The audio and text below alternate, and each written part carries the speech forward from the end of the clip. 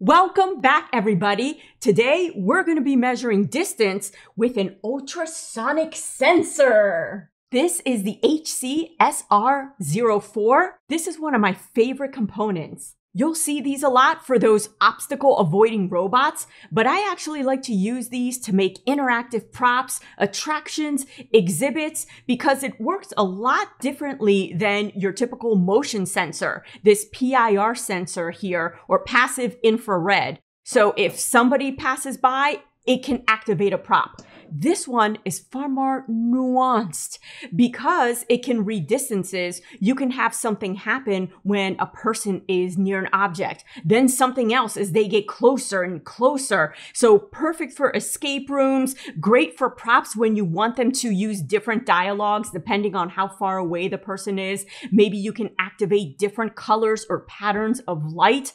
Whereas this, you kind of get one shot. So how does this thing work? It's a lot like a bat or Daredevil because it uses echolocation to find out how far away objects are in its environment. The most obvious thing you're going to notice right off the bat is these huge, I'll call them bat eyes.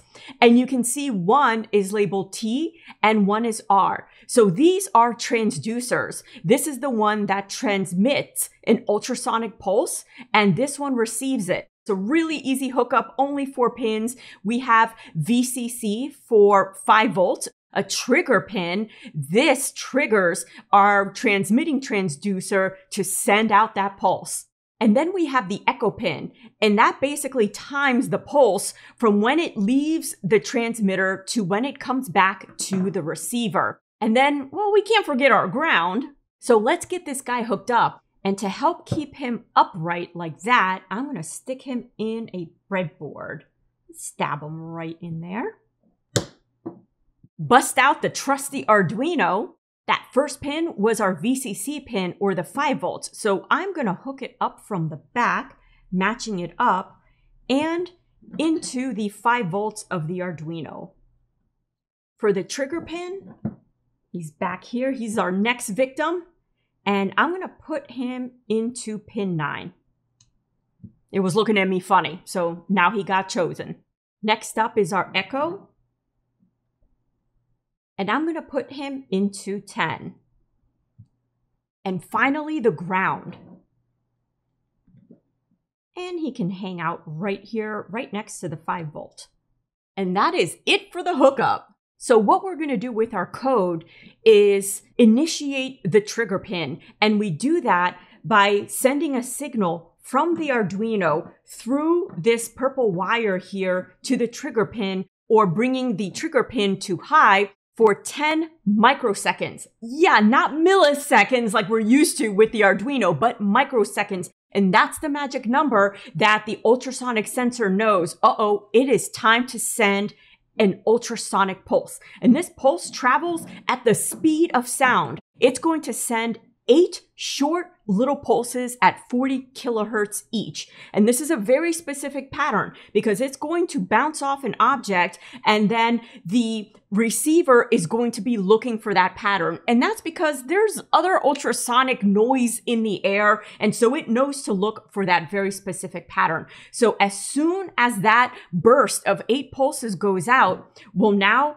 the echo pin goes high. And as soon as it goes high, this little guy up here starts to count in microseconds. So out goes the pulse at the speed of sound, and it hits the object, comes back to the receiver, and then the echo pin goes low. It stops timing. So with all this timing going on, how do we actually get the distance? Unfortunately for that, I'm going to have to fire up the DeLorean, and we're going to go back in time to high school math class. But don't worry, I'm going to keep the engine running because we're going to come right back as fast as we can.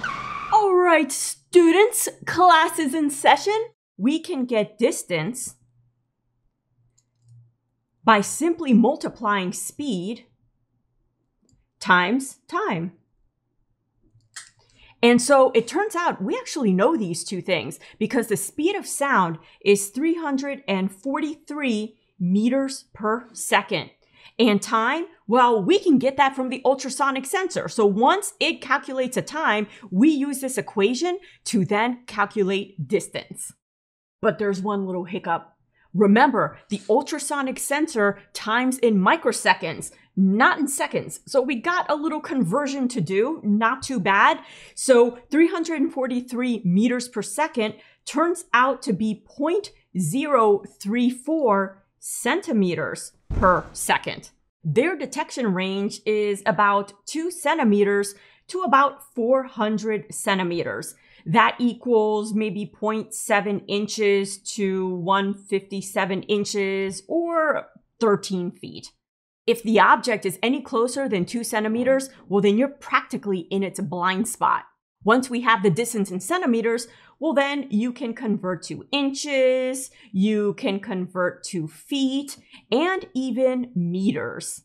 But there's still one more thing we gotta fix with this whole thing, because remember, this time is the time it takes for the pulse to go, hit the object, and then come back. So that's kind of gonna give us twice the distance that we need. So we're gonna have to take this entire equation here and then divide it by 2, so that way we only get the one-way distance.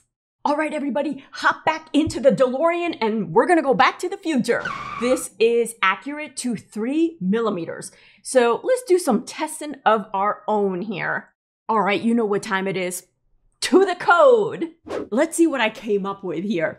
And the first thing I like to do is set up any of my Arduino pin connections as variables in the program. That way you can move things around later. So for my trigger pin, I called it trig pin and I set it to pin 9. And then we had that echo pin, and that is connected to pin 10 of the Arduino. And for both of these, you'll see that the type of variable that I chose is a constant integer. Integers we know are whole numbers, so that is perfect for pins and constant. Well, the pins aren't just gonna jump by themselves. So this helps the program be more efficient. Next, I set up a few more variables for information that we're going to try and extract. So for instance, duration, and that's that time that we want to keep track of. So how long does it take for the signal to leave the ultrasonic sensor and then get to the object? And unlike an integer, this may not be a whole number. It might be like 10.2 centimeters. So in that case, that's why we're using the float, because it allows us to include those decimal points. We're going to want to see the distance both in centimeters and in inches. So I set up variables to store those numbers as well. And then for the setup section, this is the section where the code only runs one time. The first thing I do is initialize our serial monitor because we need a way to see these numbers. And of course, you can later attach an LCD monitor if you want to use your ultrasonic sensor as kind of like a handheld ruler. But this will get us started for now. And then I set our pin modes. How do we want our pins to behave? Inputs or outputs? The trigger pin is definitely going to be an output because we are going to be outputting a high signal or 5 volts from the Arduino to the ultrasonic sensor for 10 microseconds to initiate that burst. And then for the echo pin, that's going to be receiving the burst. So that's going to be set as an input. Now on to the loop. This is where all the distance, bat, daredevil action happens. So before we go ahead and send that signal for 10 microseconds, it's good practice to start with a clean signal. So I'm going to purposefully set that trigger pin to low. And I'm only going to do it for 2 microseconds. That's all it takes. It's like, okay, we're about to send. And now I'm going to send the trigger signal. So I'm going to digital write that pin, the trig pin, to high. And I'm going to delay microseconds, which is different than the delay that we normally use, which is in milliseconds. So we're only going to keep it high for 10 microseconds. That is the magic number. And then we're going to turn it off. Next, I have a few notes over here as to how this function works. So remember, once that burst of 8 pulses goes out, that echo pin is going to go from low to high. And it's going to start to time in microseconds. So when it's high, this function, pulse in, is going to help us extract that time. So it's going to return the pulse duration in microseconds. So that's how we're going to get our duration. We are going to use this pulse in function and measure the echo pin while it's high. Next, I have a few more notes to explain our math that we just did back in high school, which is the first thing we're going to do is get that distance in centimeters, because that's the easiest one to get first. And we're going to do that by converting the 343 meters per second into 0.034 centimeters per microseconds. So when we input that into the equation, it's going to take the duration multiplied by that speed of sound in centimeters per microsecond. And remember, we got to divide it by 2 or else we get double the distance. We just need distance to the object. And that's going to give us how many centimeters is this object from the ultrasonic sensor. But other metrics are also nice to have, like the distance in inches.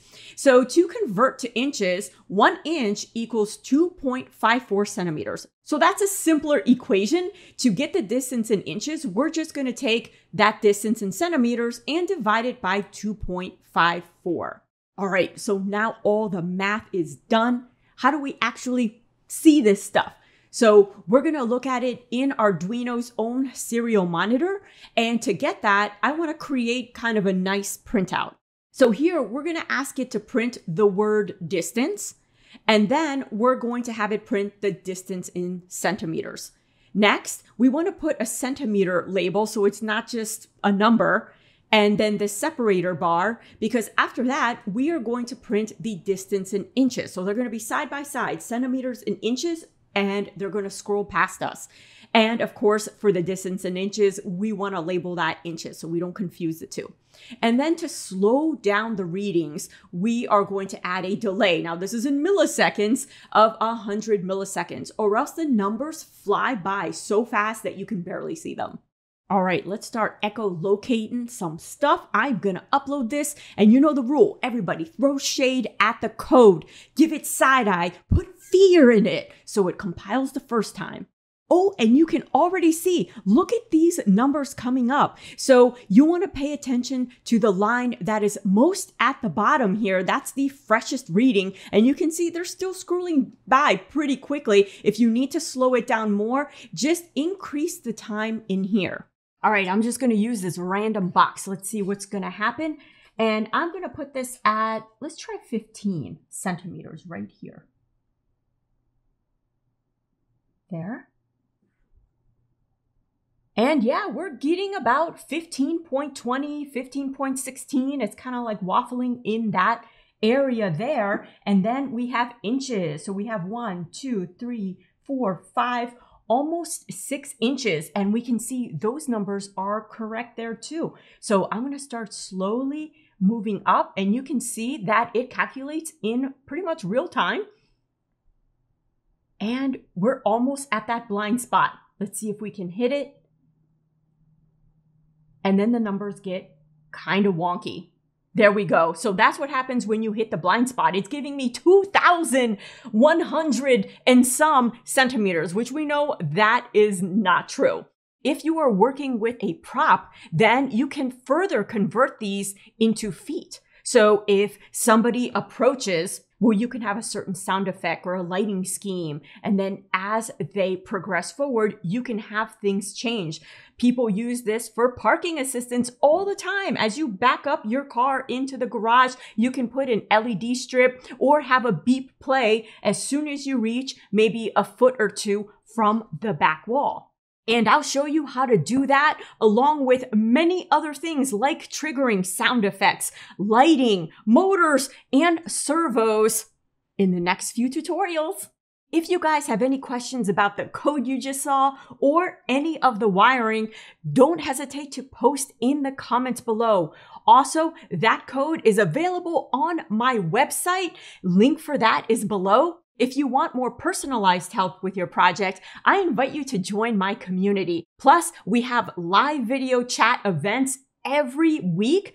Anything from live workshops to Arduino project challenges, community build sessions, and office hours. So that way you can show me your circuits. You can share your screen and show me your code, and we can fix things together. Link for that is also below. I don't know about you, but I had a blast with you guys. And luckily, when we went back in time, we did not see our past selves. If you were to ever see your future self, that's bad news. Name me one movie in the comments where future self comes back to past self with good news. So if I see my future self ever, I'm running. Bye!